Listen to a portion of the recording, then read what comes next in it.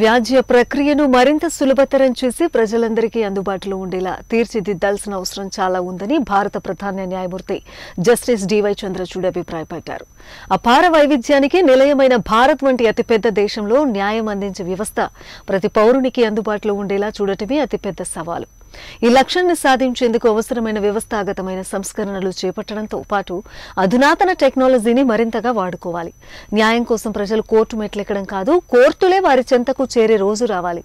ఈ దిశగా టెక్నాలజీని న్యాయ వ్యవస్థ మరింతగా అందిపుచ్చుకుంటోంది. తద్వారా పనితీరును మరింతగా మెరుగుపరుచుకునేలా కోర్టులను తీర్చిదిద్దుతున్నామని వివరించారు. ప్రధాని ప్రారంభించిన ఈ సైట్లే అందుకు నిదర్శనమన్నారు. ఉదాహరణకు నేషనల్ జ్యుడిషియల్ డేటా గ్రిడ్లోని సమాచారం వర్చువల్ జస్టిస్ క్లాక్ ద్వారా ప్రజలందరికీ అందుబాటులో ఉంటుంది. జస్టిస్ మొబైల్ యాప్ 2.0 ద్వారా జిల్లా జడ్జీలు తమ కోర్టుల్లో పెండింగ్ కేసులు తదితరాలన్నింటినీ నిరంతరం మొబైల్లో పర్యవేక్షించగలరని చెప్పారు. హైబ్రిడ్ విధానం ద్వారా సుప్రీంకోర్టు విచారణలో లాయర్లు దేశంలో ఎక్కడి నుంచైనా పాల్గొంటున్నారని గుర్తు చేశారు. Their knowledge and understanding would undeniably strengthen the institution.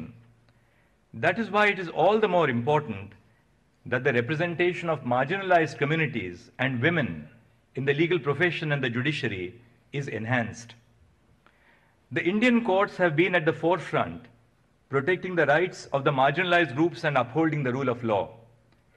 The jurisprudence that has emanated from our courts in India has influenced decisions in far-flung nations as diverse as Australia, Kenya, South Africa, Jamaica, Uganda, Fiji, Sri Lanka, Bangladesh, Nepal, Malaysia and Singapore, which share similar problems.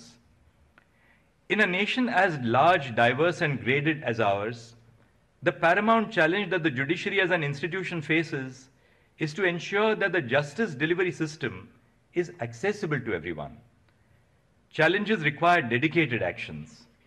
The Indian judiciary has been adopting several measures of institutional reforms with a single objective, and I borrow the celebrated phrase of American civil rights activist Dr. Martin Luther King Jr. to